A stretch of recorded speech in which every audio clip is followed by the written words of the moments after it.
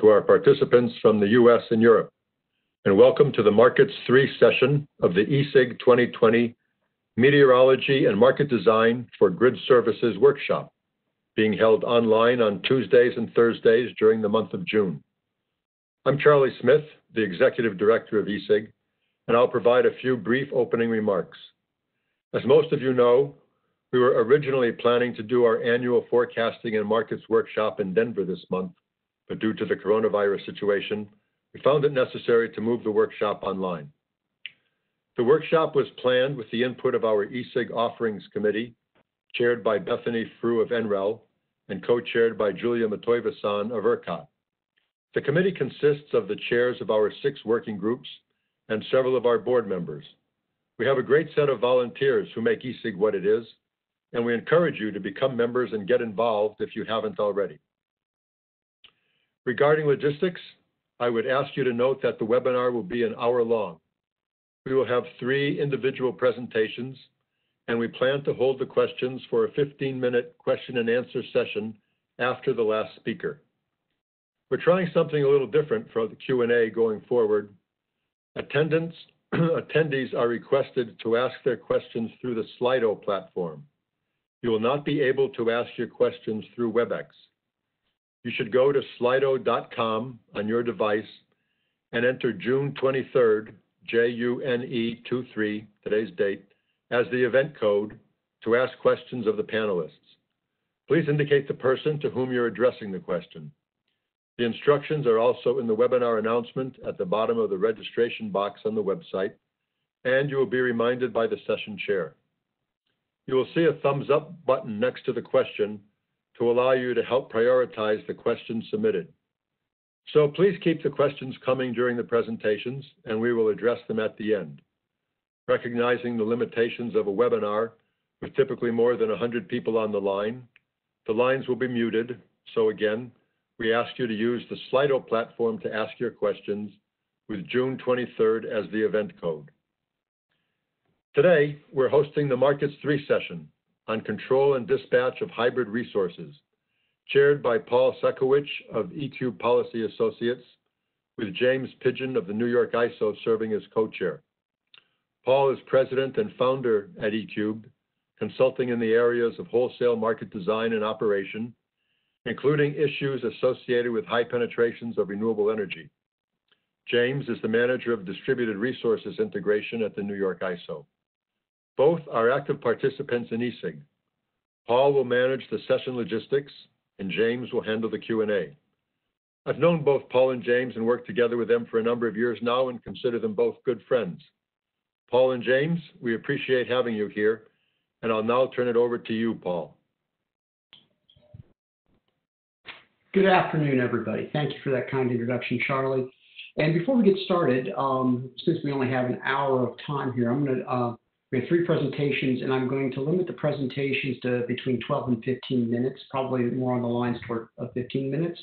That way we have a minimum of 15 minutes, maybe a little bit longer for Q&A, which I think these presentations will generate quite a bit of. And so before we get started, I'm going to introduce all of the speakers at once so that we can kind of just continuously move on through the presentation so we can get to the Q&A.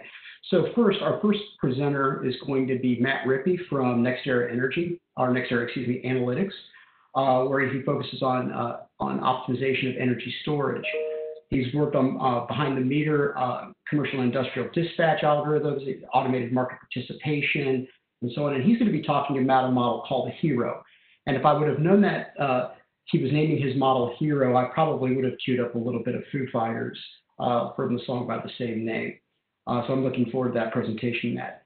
Our next presenter is going to be Hongyu, who's an assistant professor and the Michelle Munson CMU Keystone Research Faculty Scholar in the Department of Electrical and Computer Engineering at Kansas State University, the Little Apple. And before joining K-State, he was working at NREL, so one of the many NREL alumni that are out there working in this space. And Hongyu, we're happy to have you here. And he's going to talk about distribution LMP, among the other things that he's worked on, such as power systems planning and operation and cybersecurity.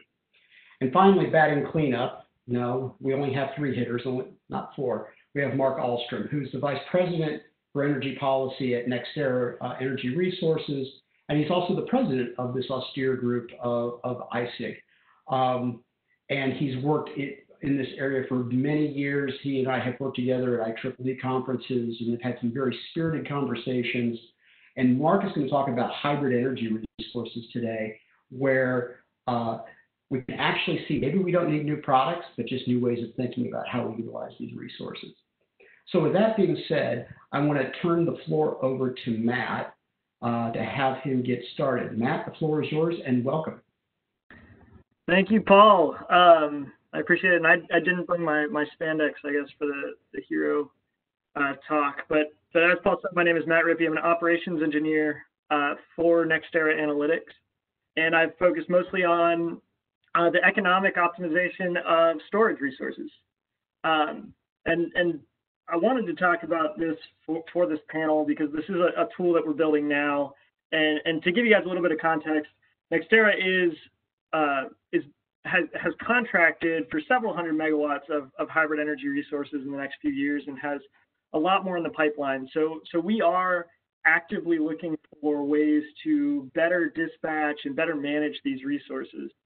And so we had looked at a lot of different tools that we could potentially use for this.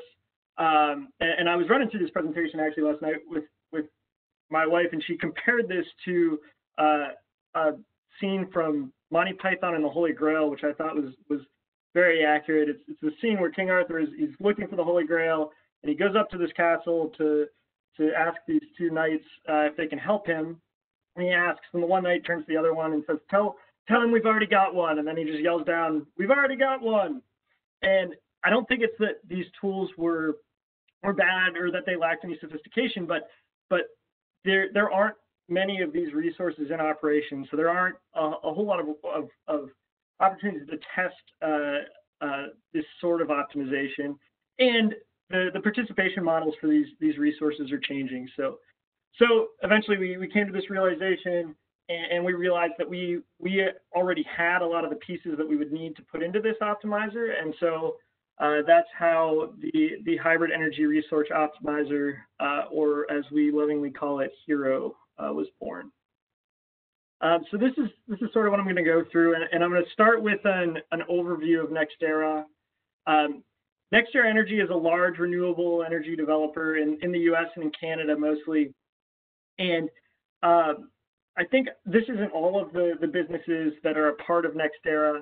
However, I was trying to get sort of a cross-section of different businesses that might be impacted by the growth of variable energy resources and the increase of hybrid energy resources as well. We do own and operate 17 gigawatts of wind and solar, and roughly 25% of the energy we as a company generate annually comes from variable energy resources. NextEra Analytics is a smaller part of that company. We work in all of these business units and try to find optimization solutions for difficult problems that other business units are facing. And as such, we kind of separate our products that we support into three different areas. One is to find and prospect new potential sites. One is to design those sites, and then where the HERO tool would sit is in this operate section. And this is where historically we've helped develop trade strategies. We've helped to come up with dispatch algorithms for batteries, helped with operational assessments, and things like this. So the HERO tool fits in this sort of realm. I pulled this from the grid integration workbook that I think a few of our ESIG colleagues have worked on. But this shows that across regional power systems, you see a growth of variable energy resources year over year that's very rapid. And in some markets, we've seen for short durations, over 50% of the load is supplied by variable energy resources. And as this renewable penetration is increasing, our unit commitment capabilities and our scheduling capabilities aren't necessarily keeping pace with that. And in addition to needing to handle now a large influx of variable energy resources on the grid and a large penetration of that, We also have a huge upcoming of distributed energy resources as well. And a lot of these unit commitments packages won't scale efficiently to be able to take the thousands or tens of thousands of new devices that are required to schedule efficiently the distributed energy resources.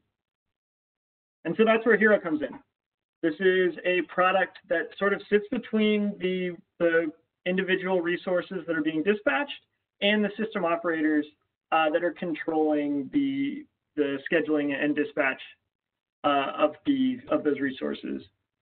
We aggregate the different resources, the capability of the different resources together, so that we can then provide a cost schedule or a cost curve for any arbitrary bundle of those resources. That's provided to a system operator or a market operator. That market operator in turn provides a dispatch. That dispatch is then disaggregated again out to all the resources in the most efficient manner possible. The Hero tool has a few different features, and we've broken it down into these four, which is the Hero Connect, the Forecast, Optimize, and Enhance. The first of these is the Connect functionality. And so this is how Hero is actually able to connect to the various devices we talk to in the field. This is both a software and a hardware solution. We do interface with several different vendors' APIs, and we're showing an interface and an app that we built to interface with a thermostat vendor to control demand resources, obviously. We also have two flavors of these edge compute devices. These can continue to run when communications are down and support dispatch of batteries or other assets as needed for several days or weeks if needed. They also work as data loggers and collection and can interface directly with devices on the site. The difference between the two flavors is one, I guess, is a little bit more rugged than the other one. So now that we have all the data, this is sort of the brains of Hero. We typically have sort of our standard system level forecast. So we build forecasts for generation, for load, for pricing, and things like that. We also individually forecast the dispatch and capability of the assets that make up the Hero bundles. And so that's sort of how we can provide an accurate idea of the capability and the cost of that capability to a system operator or to a market. Once we forecast those quantities, those are fed into an optimization algorithm. That optimization algorithm determines a cost structure, cost schedule that provides the most benefit to the system operator and provides the most benefit to the market participant itself. This will then feed back into the forecast agent to allow us to forecast the dispatch, which in turn goes back into the optimizer to allow for additional plans to be made further on. And then finally, we have the enhanced functionality. This is where you can kind of get a fleet level view of your assets or of your bundles of assets. You can view your assets by type of asset or by group. And you'll be able to pull up some metrics on how they're performing and how they're settling in different markets.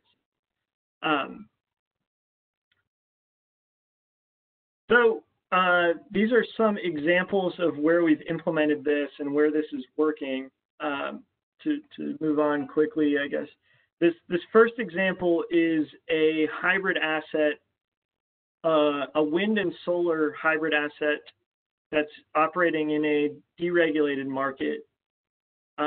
This asset is very interesting because the wind and solar assets offer into the market as unique entities. However, on the control side and on the metering side, they are allowed to compensate each other for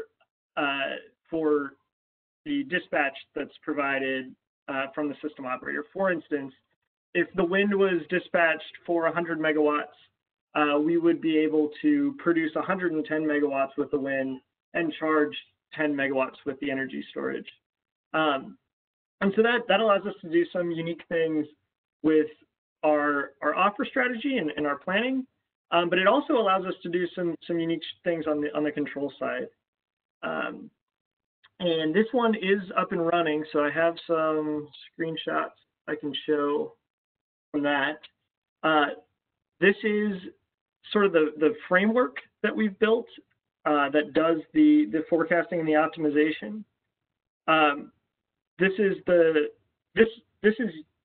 specific to this site, and it'll look slightly different for each site that this is implemented at. However, the basic structure is roughly the same. The key to this is our software engineers have designed this in a really cool agent-based framework, which allows us to sort of plug and play different agents. So if you look at this, we have on the left, we have our forecasting agents up here. These feed into our planning agents, which actually submit the offers. Production-wise, it could stop here. However, we also have built-in simulation capabilities. So we have agents that mimic the system operator and agents that mimic our assets themselves. But for instance, if you were to develop this same develop another algorithm, I guess, for another node in the same system, you might take out your price forecast, put in the new price forecast, and obviously change out your strategy, and then everything else is essentially the same. So it really helps with scalability, and this is one of the key pieces of the Hero architecture. Once we have our offers, we actually submit them in an automated fashion via an API with the market operator. At that point, the market operator will clear us and then dispatch us appropriately. This is an example of the wind and the battery dispatching in a hybrid manner. The blue curve here is the dispatch set point going to the wind asset, whereas the orange is the actual production. And you can see here that when the wind is dispatched up or down, in this case, from what it can actually produce, the battery is actually firming the asset and picking up the difference here.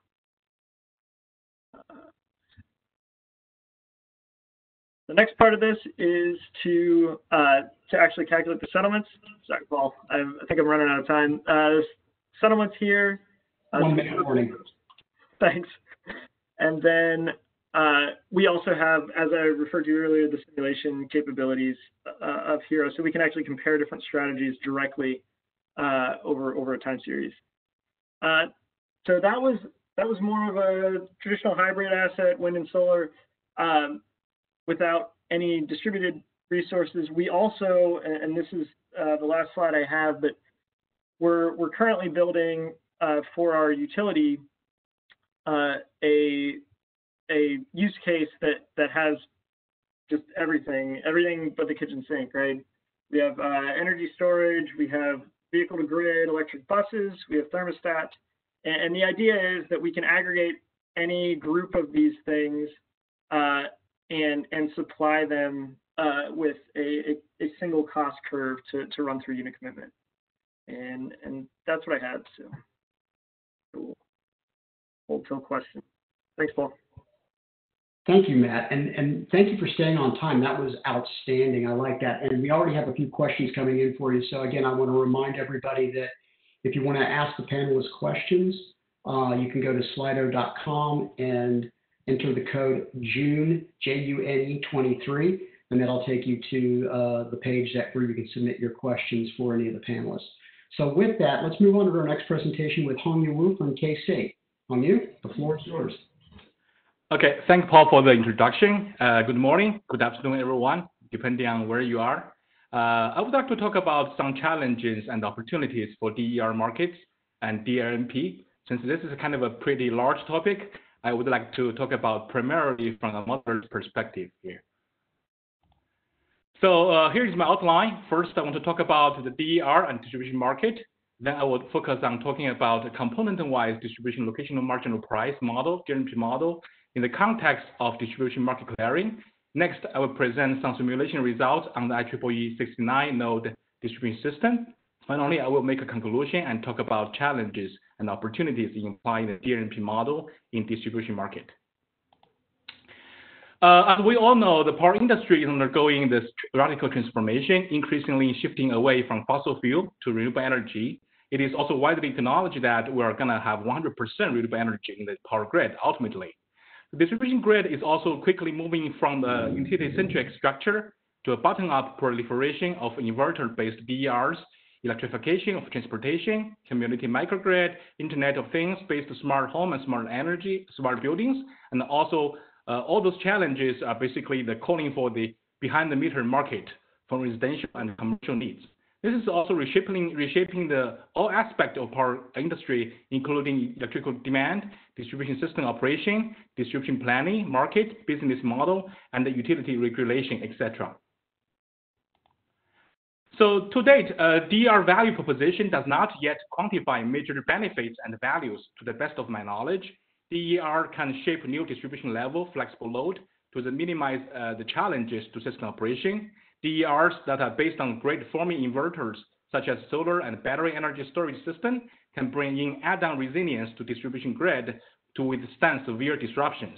And DER can also avoid costly peak load transmission and distribution infrastructure, and also defer the distribution level infrastructure upgrades. So figure 1 is basically showing the evolution of distribution market. As you can see, DER levels and values in terms of customer adoption and engagement increase over time. The stage 2 distribution market is viewed most useful for integrating renewable energy resources. In this stage, DER and end customer become great resources through the behind-meter markets. DER will have performance capability to provide energy and ancillary service at different spatial and temporal scales. So to this end, the distribution market will require redesign and cost causation pricing of those services. A natural research question is how to design and the marginal cost-based pricing mechanism here. So similar to the concept of LMP in the bulk transmission market, dLMP has been introduced in the distribution grid in recent years. dLMP is a granular market measure of the marginal cost at a specific time and location of 3 core electricity products, including energy, reactive power, and reserves. dLMP is also different from this administrative distribution tariff, such as feed-in tariff, net metering, or LMP plus D, in that dLMP is based on the marginal cost and cost causation principle. Several research has attempted to introduce dLMP pricing either through the use of DC optimal power flow, DCOPF, or a variant of AC optimal power flow, ACOPF. Because of the lower XR ratio in the distribution system, the use of DCOPF has been shown with significant errors. In addition, the DCOPF does not include in this kind of inherent features to including losses, voltage violation, and the reactive power pricing, which are crucial for distribution market. So here we model an approximation of ACOPF and determine 4 dLMP components, including energy, loss, voltage violation, and congestion. So this slide shows this component of this dLMP. As you can see, the real and reactive power dLMP is defined as summation of real and reactive energy, loss, voltage violation, and congestion prices. The energy component of the dLMP is the shadow price of the real and reactive power balance constraint, which is the same as in the bulk power market. The loss component is derived using the loss sensitivity with respect to the nodal power injection. Next, the voltage component is derived using the voltage sensitivity to the nodal power injection. Finally, the congestion component is computed using the branch's apparent power flow sensitivity with respect to the nodal power injection. So all this basically the notations and terms is introduced in our recent paper showed below here. So based on the component-wise dLMP formulation, a distribution market clearing model is basically developed as a kind of prototype to minimize system operating cost in our research here. So this kind of model subject to basically is minimizing system operating cost, also subject to the prevailing constraints such as power balance constraint, linearized AC power flow constraint, losses, voltage limitation, generation, and demand constraints. And also the battery energy storage constraints such as SOC constraints can be modeled over there. And also our model also have the three-phase balance constraint in this kind of context.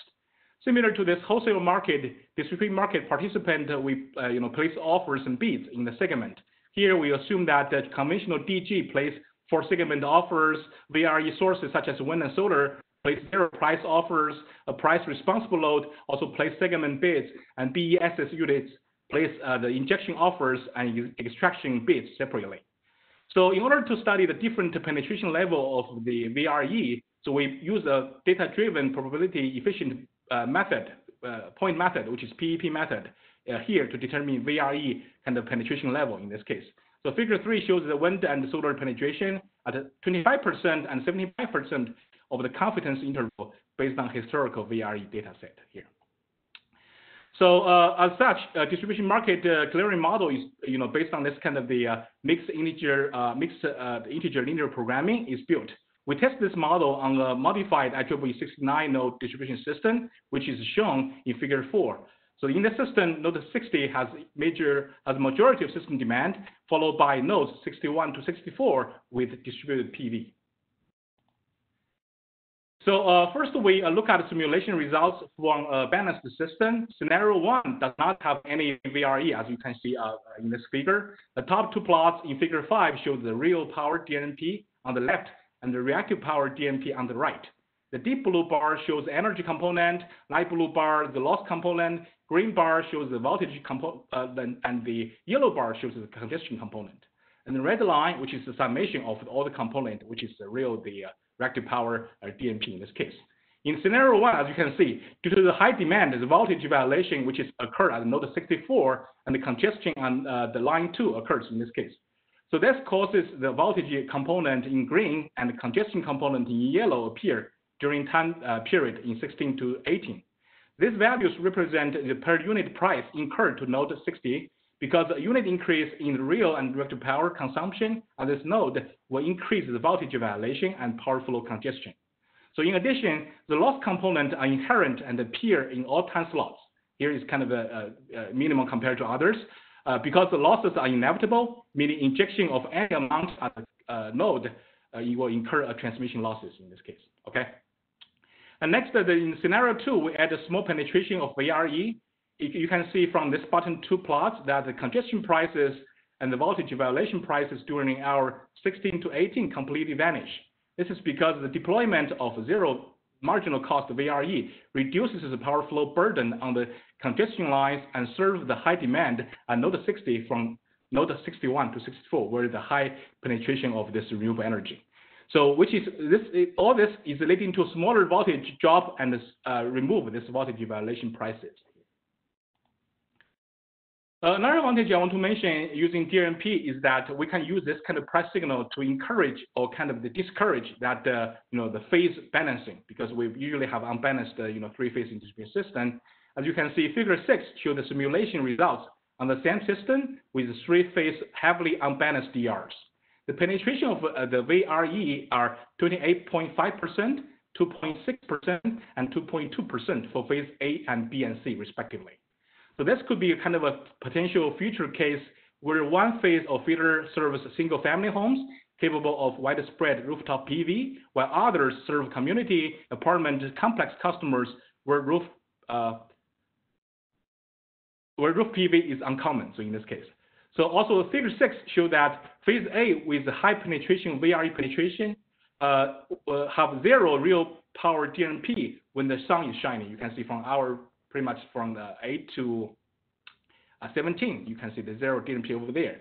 So also the zero variable cost unit are the marginal cost in those hours, which is supplied in the next unit unit of power in phase A. Also, you can see the negative voltage prices in green appears at some hours, indicating system voltage profile can be improved if more energy were to be consumed in this case. So the challenging question when using a linear approximation of ACOPF model is basically understanding how close a linear model is to the true model. So therefore, we compare our model with a full ACOPF model in met power. So figure 7 shows the voltage, line flow, and the real power loss comparison. You can see the maximum arrow are further summarized in this table on the right. The maximum arrow in the voltage of an end node in a feeder was about 0.04%, which is pretty good. The maximum arrow in the line and the losses were 1.34% and 4.26% at the maximum loading in this case. So we think that the arrow are insignificant and which are acceptable for this kind of approximation in this case. So to conclude, many opportunities can arise when using the dLMP mechanism with DRs. For example, dLMP is a cost causation pricing mechanism. Whichever node create or relieve a great operational problem will pay or get paid according to its dLMP. dLMP enables marginal cost-based pricing, which can reflect a time and location-specific value to real and direct power. This mechanism could encourage and discourage power consumption at particular times of the day and particular location of the grid.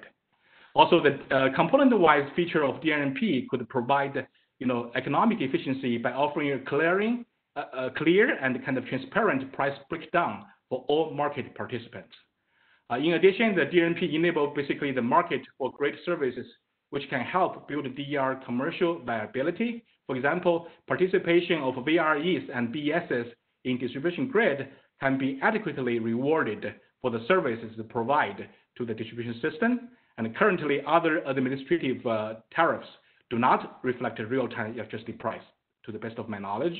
And also, dLMP mechanism, particularly reactive power pricing, embrace smart inverter functionalities such as the volt of volt control and the volt and watt control by rewarding the DERs for reducing the losses, voltage violation and congestion, and this can face imbalances. So also I want to mention a little bit about these challenges facing this dLMP. These challenges especially comes when we deal with this uncertainty VRE units. So especially for the real-time system stability, study or kind of the, to ensure that. So without any doubt, I think the first, challenges can be overcome by a better forecasting. So I think that's one topic of the, this kind of workshop. So better forecasting will definitely significantly improve this VRE, handling this VRE uncertainty. The second one here, we use the data-driven probability efficient point method to deal with this issue. But there are a lot of other advanced models and approaches can be applied, which were applied in power transmission system, which can be equivalently used in the distribution market. So figures 8 show this kind of advanced modeling with pros and cons in the market efficiency and computational requirement. In addition, like any other modeling approach, an important issue to be addressed is how best to achieve high modeling accuracy while maintaining this basically modeling scalability and robustness. This is crucial for problems with critical size. And also, we may have other considerations in the distribution market due to the complexity of future active distribution market, how to incorporate other incentive mechanisms, such as, for example, the revenue sufficiency guarantee and stuff like that can be another challenge. But last but not least, due to the radical distribution grid, an inherent drawback of dLMP is the spatial variation. When the grid is under stress, the dLMP-based pricing charges remote nodes at a higher rate than those closer to the substation. This is going to be a great issue for this dLMP. So in particular, if we observe that the impact of location is very high, if the extreme node has an under voltage issue. So those issues need to be, challenges need to be addressed in this kind of appropriate market design. So that's pretty much my presentation. So I'll be happy to take any question at the end. Thank you. Thank you, Hongyu. I was about ready to tell you that your time was up and you were spot on time. Thank you so much. And now we'll move on to our last presentation with Mark Ahlstrom. Again, I'll remind you, slido.com with the code June23 to ask questions for Hongyu. We've got many for Matt already. Mark, the floor is yours, batting cleanup. Thank you very much, Paul. Well, yeah, this is definitely cleanup because I think what we've seen very clearly from Hongyu is the complexity of networks and getting the prices right on these complex networks that he was talking about in terms of adding in the distribution system. And we certainly saw, from Matt, the sophistication and analytics, the communications and control that has to go into putting a more integrated interface on top of these networks. And I wanted to kind of step back and look at, how do we actually make all this complexity of these growing networks be useful? I would remind everybody that there's a clear analogy here. We're all standing here right in front of our screens connected to the internet, right? The same sort of complexity is throughout the internet, all the way from the central computing to the edge computing to the network management, to the redundancy and so forth. But yet we're able to actually use services of the internet like what we're doing right now through a fairly elegant and simple interface, right? In other words, we're kind of making some of that complexity other people's problems. Not that it's not important complexity. It has to be done right, like we just heard from Hongyu. And we have to have ways of actually operating it, as a system to provide services like we heard from Matt. But how are we going to manage that? Because the power grid itself is becoming much more of an internet-like network. So one way of looking at this, the other thing, of course, is what they really have described here, whether it's an aggregation of DERs or Matt's general case with Hero. These are really virtual power plants, right? So I'm going to talk about one particular, even slightly simplified version of a virtual power plant, which I call a hybrid resource. And talking about this because this is something that's currently being discussed with all the system operators now in terms of, how can we actually do like a combination of solar and storage or storage and a natural gas plant.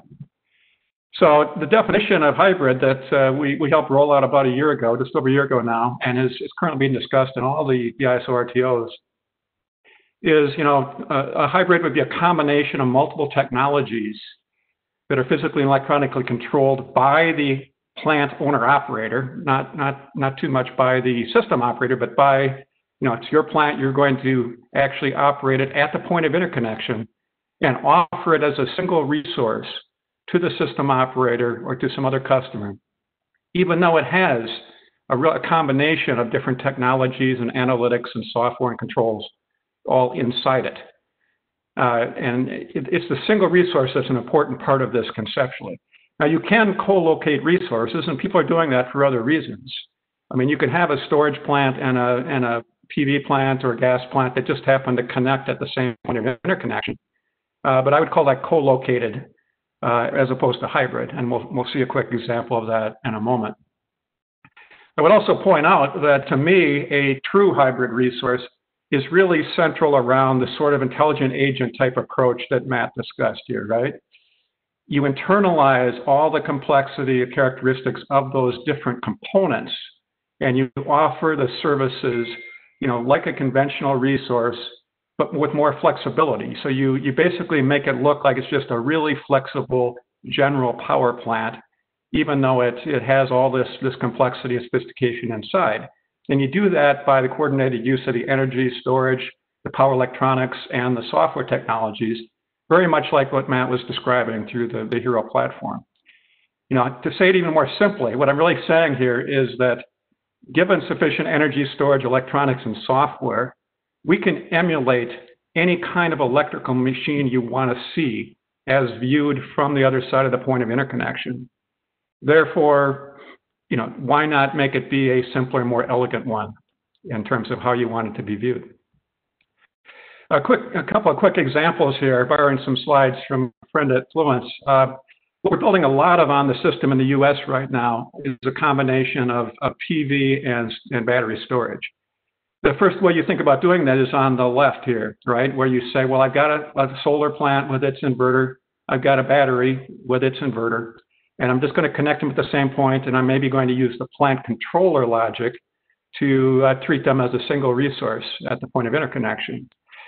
Now, very large, in most cases, the actual size in terms of the nameplate of the solar and the battery would exceed the interconnection limit.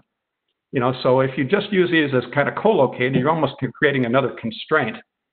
But if you operate them together as a single resource, you can add flexibility in the way that Matt was kind of describing. In practice, though, we actually are much more interested in building DC coupled, meaning that I not only want to disconnect them at the same point, I actually want them to, in many cases, share the same inverter that connects to the grid at that point of interconnection. And here on the right, we're seeing a DC coupled design where the PV and the battery are actually sharing the inverter. That DC converter is in there really just because the solar panels and the batteries typically operate at slightly different voltages, but it doesn't really do too much, really. The key point here is that you've got these various components that are behind a single power plant, right? Now, why might this DC design actually be increasingly important? Well, if you're going to oversize like the PV plant, you can actually do a lot with the extra energy by using the storage and the software and electronics there, basically. If you're doing a standalone PV plant, we already oversized the DC side to some extent, meaning for a 100 megawatt solar plant, a standalone solar plant, we would probably build in about 130 megawatts of solar panels on the DC side, and we would only be delivering a maximum of 100 megawatts at the point of interconnection in terms of the power limit. If we actually put the PV and the batteries on that DC side, we would often oversize the PV panels by much more, maybe by 80 to 100%. So you might have 180 megawatts of PV panels for a 100 megawatt plant, and you might have a 80 megawatt battery with 4-hour duration there as well. And why do you do that? Well, you actually get the shoulder effects there where you get a better PV plant in terms of its capacity factor, but all that energy above the limit, is no longer wasted because you can use it to charge the battery. And then you can shift the capabilities from that battery with the electronics to other time periods or other services, right? So you have to look at these in terms of how they optimize together when you're doing this. You can also do this with a gas plant, for example. You could put battery storage with a natural gas combined cycle plant, and you can say, I now want this to be a gas plant that starts instantly and can ramp all the way down to zero, even though a standalone gas plant can't do that.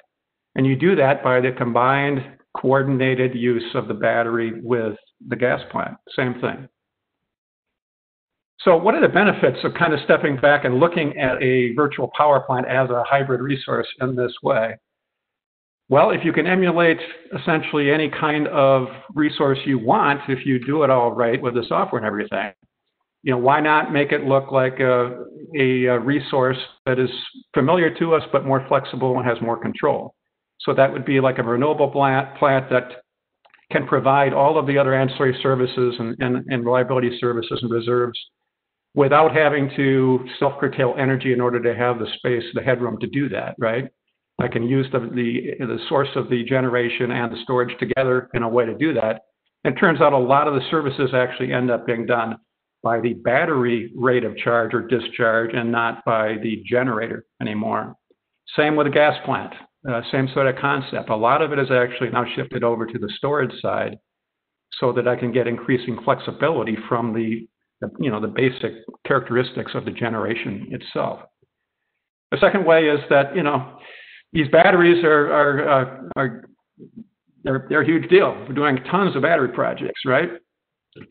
And there's a lot of debate still going on under FERC Order 841 in terms of how these batteries are going to participate in the market. I mean, the reality is, I think we're finding out that batteries are great, but managing batteries is very difficult, very complicated, especially with the degradation, especially with the state of charge, where you want it to end up at the end of the hour and so forth.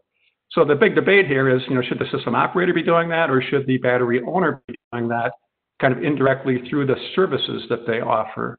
Not by saying, yeah, you can use my battery, Mr. ISO RTO, but by the end of this hour, I need to have the state of charge at 76%. Is that really the most important thing for the system operator to be worrying about, or should that be encapsulated inside the hybrid by the owner operator? And secondly, if you're a real market wonk, like I think I know that Paul and James and I are, you look at this and you say, we could actually simplify markets if we do this right, because a hybrid that I'm talking about is actually making what they call a single part offer here, right? I don't have any startup cost. I don't have any minimum run. I don't have any min gen. I can start instantly. I can ramp all the way from 0 to the max capability. So you can actually, if you do this right, come up with a highly flexible resource that actually is making a simpler market offer. And I would actually argue that, conceptually with storage, any of the resources that we have could become hybrids if we really wanted them to be, or they could get services for it. So at least in the long run, as more of these resources become, inverter-based technologies, certainly with storage being very, very common, we might actually be able to get substantial market improvements in this way and simplifications. I'd also point out that I think it actually motivates the hybrid owner-operator to do the right thing even more and to use the best forecasts. For example, we've talked about probabilistic forecasts of wind and solar for years. They're difficult to use in the market sense in terms of the large system operator. But if I'm running an operator the way that Matt was talking, running hybrid the way that Matt was talking about it here, I actually need to have very good forecasts and probabilistic information about how sure I am of the generation from the renewable side, because that is part of the optimization about how I use the storage and what software, what services I'm going to offer through my software for various times. And that becomes part of the optimization, including everything about, the battery degradation, the PV forecast, for example. You're very motivated to use very sophisticated analytics and controls like Matt discussed, right? Battery degradation, opportunity cost of batteries, how I'm going to be sure I can provide the services that I'm cleared for. I'm basically arguing here that those should become the responsibility of the hybrid owner-operator and encapsulated in that interface so that it provides a simpler interface to the market and the rest of the world. And I think by doing that, actually, there's a big driver here, which is, if I can have more flexibility to improve my analytics and controls and even my hardware, if I want to add in more batteries or change the technology a bit on my side of the point of interconnection, that continuous innovation is a benefit. We're seeing that in all other industries, right? I mean, Apple can put new code in my phone, tomorrow, and I've got a better phone, right? Now, obviously, we have to do it right in terms of reliability and everything, but there's lots of benefits to this. So in closing here, I just, the key points that I'm trying to make is that there is a way to put an elegant, powerful interface on this. We have to figure out who's responsible for what, right? So with this generation storage electronics and software, you can emulate essentially any kind of machine you want. With the intelligent agent model that Matt described, you're really internalizing all that complexity and providing it through a much simpler interface. I'm proposing here with hybrids going into markets that, at least as a starting point, we can make them look like a conventional resource, but one that is more flexible and has fewer constraints. Therefore, we can reduce the amount of market software that has to be changed, and we can use existing markets and software. This is a form of virtual power plant, and what we're saying by that, and what you heard also from Hongyu, is what we're really after here is what do the services look like at the margin? Because that's what affects the rest of the system, the rest of the world. What's the interface effect? How it's done behind the curtain, we have all kinds of engineering and optimization ways of doing that, and we have to decide whose job is it. I would say, really, you focus on your job, we'll focus on our job. The way we've kind of done it with some of the conventional plants historically, when you look back, is say, okay, I'm going to build this conventional plant, and I'm almost like tossing the keys over to the system operator and say, I built this plant, you run it. You tell it when to dispatch, how to do it, and all that, because, I'm just here to sell energy, right? So that's kind of like the internet. The processing is just a small part of the internet. What happens, the real value is in the network and the services, right? And I'm arguing that we're going to move that direction with the power grid as well. We have to worry about paying for performance, deciding what are the right services that have to be there, how are they going to be priced in the market, and we have to allow innovation to continue. bottom line, I think that the power systems and power markets aren't as unique as we think they are. We've seen this with all other industries as they become digital, as they become, in this network type model, that it's going to be, very similar to what we've seen there eventually, because we can't have, hundreds of thousands of devices like we're talking about here on the grid that are all interacting and expect, every one of those to be separately optimized, by the system operator. So with that, this is a topic that's been discussed at ESIG for quite a while now. There is a paper that's up in our website there if you want to see kind of the origin of the thoughts around some of this. But that's, and by the way, there are active stakeholder proceedings literally with all of the ISO RTOs right now about the details about how we're kind of moving in this direction, at least in general, and fits and starts, and it's a process. So thanks so much. I look forward to the discussion.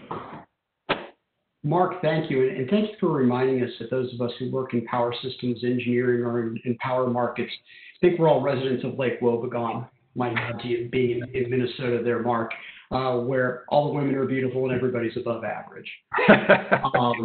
So with that, I'm going to turn it over to Jim Pigeon from New York ISO. And Jim and I have worked together before on a lot of distributed energy resource stuff and metering and demand response, going back a few years now. And Jim, you've actually got the hard part because you got to sit through a heck of a lot of questions here. And so I'm going to remind people that if they haven't gotten questions to Mark, go ahead and put those in. But Jim, the floor is yours, and I'll let you run it all. Thank you, sir. You're right. This job is a lot harder than I thought it was going to be. There's a bunch of questions here, but so let's go ahead and get started.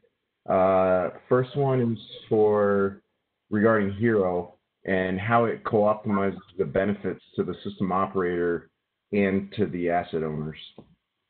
Yeah, that's a great question, Stephen. So thanks. And and I think there were a couple other questions about how the optimization actually works. So I'll try to cover both of those with this answer. So it doesn't actually, HERO doesn't act like a unit commitment for the entire system, right?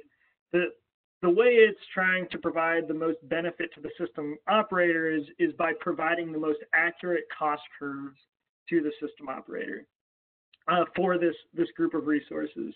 And so in that sense, I think it's really the system operator is getting the most benefit from the tool. That the asset owners, on the other hand, we are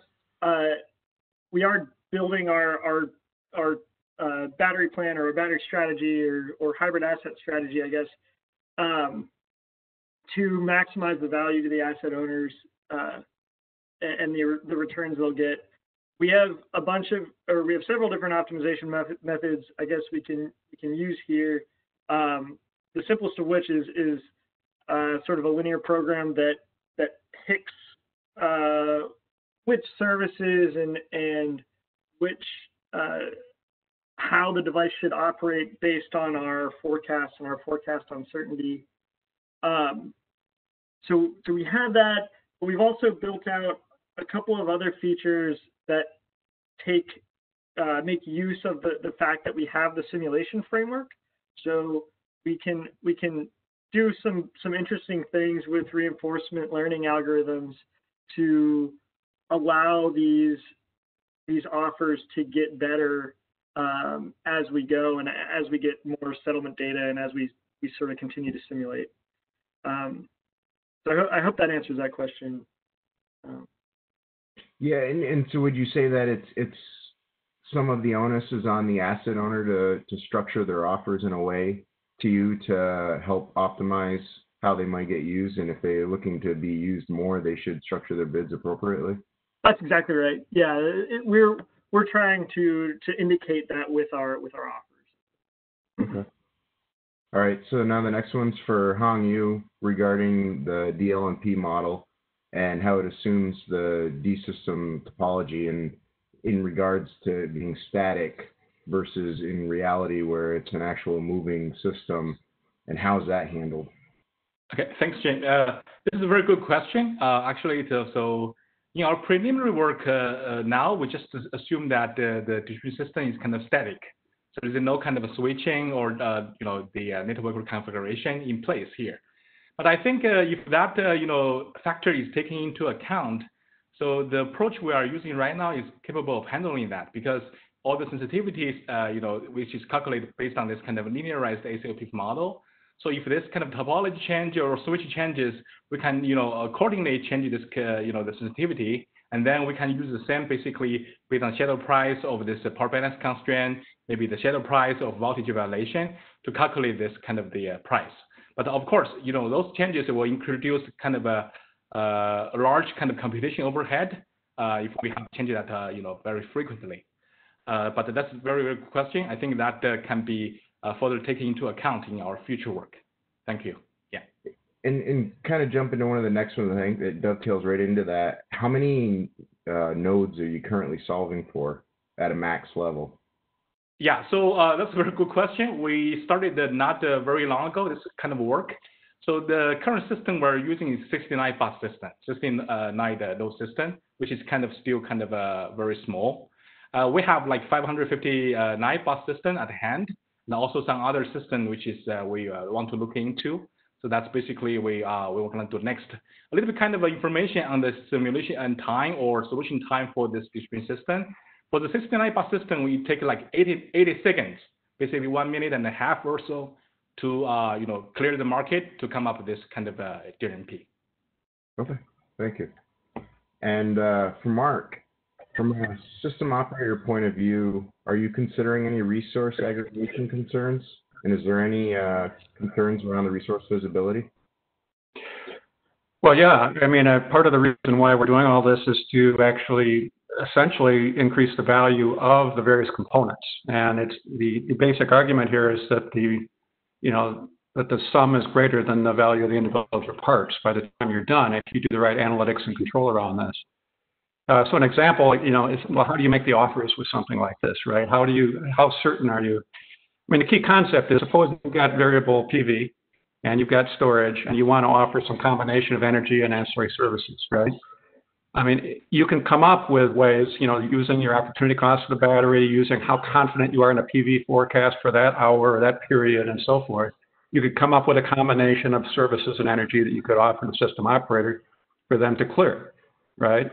Now you have to come up with your own risk analysis around, am I confident at least up to the equivalent of a forced outage of a conventional unit that I can actually provide that if I'm cleared for this combination of these services. So the analytics is daunting. As you heard from Matt, though, we think it's quite doable. The initial impression I get with a lot of system operators is, well, it feels inefficient.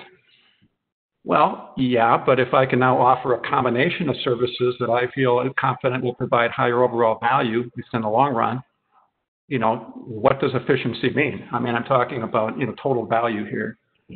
So, I mean, that's how I look at it is you still have to somebody has to deal with the uncertainty of wind and solar, right? Who should that be? And at what point does it flip over where it's actually better to have the hybrid operator do that than the system operator? There's benefits both ways, and we're looking for the right middle ground on this, but that's the concept. Great, thank you. So I'm going to toss one back to Hongyu here and taking a look at dLMP and how it integrates with security-constrained economic dispatch. How are the bids of the wholesale suppliers used to factor into the dLMP pricing, if so? Yeah, thank you. Thanks, Jane. Thanks, Eric, for this question. I didn't make it clear. So actually, we in the distribution system, we always have substation and also the energy coming from this transmission grid. So in our work, we take this as an infinite source for the system. So this kind of energy from the transmission, which is actually bid the dLMP price from the transmission market. So the quantity can be, very large or there's no limit, but the price is basically based on the dLMP from transmission system. So in this case, your SCED or other kind of bids is going to impact the dLMP from the market, the transmission market. So I think that's basically the link between the transmission and the distribution in our current model. I don't know if I make this clear in this answer. Thank you. Thank you. So I'll try and squeak in one more question here. Cybersecurity concerns around Hero. Have you guys thought about that and dealt with that? Absolutely. So yeah, most of Hero operates on cloud-based resources. So we do have cybersecurity concerns. I'm probably not the best person to talk through all of those, unfortunately, but I think I included my email address at the beginning of the presentation. I'm happy to follow up on that. But we are interfacing directly with our corporate network and have a lot of cyber security nuances to jump through for that. Okay, sounds good. Yep. That brings us right to 3 o'clock. Charlie? Actually, I was hoping that Charlie might let the session chair indulge in a couple more questions here.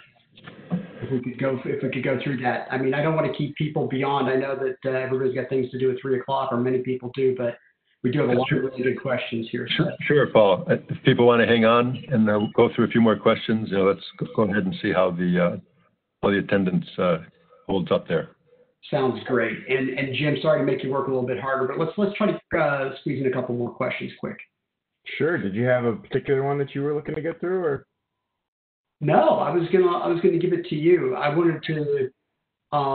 There's a couple questions here from Mark. I'm looking here. So I'll take one there. Regarding forecasts for hybrid and renewables, how good have you looked at how good that is currently, and where we're going to need to get to run an efficient system?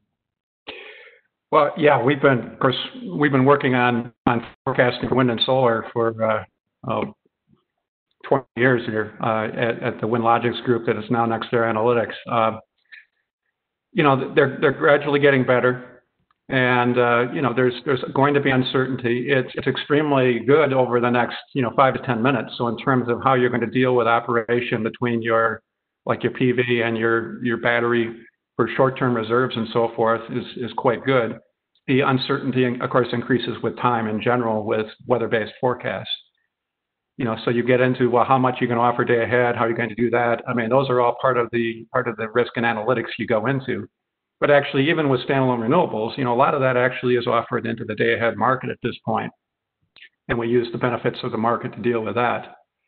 But the key point is that once you add storage and the analytics and software, you actually are able to mitigate that uncertainty around the forecast and take advantage of the actual probability distribution. There might be some times where you're actually quite certain about how much energy you'll have, from the wind or from the sun. There are other times where it might be the same megawatt value, but you might have much more uncertainty because of the weather circumstances. And that can be picked up by state-of-the-art forecasts.